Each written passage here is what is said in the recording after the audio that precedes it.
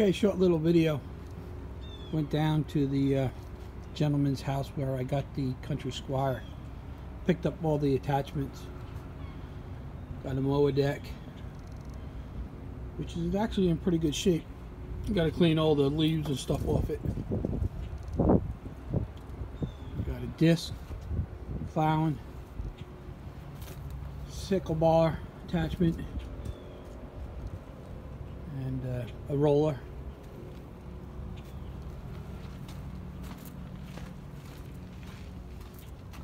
Got another plow here, cultivator.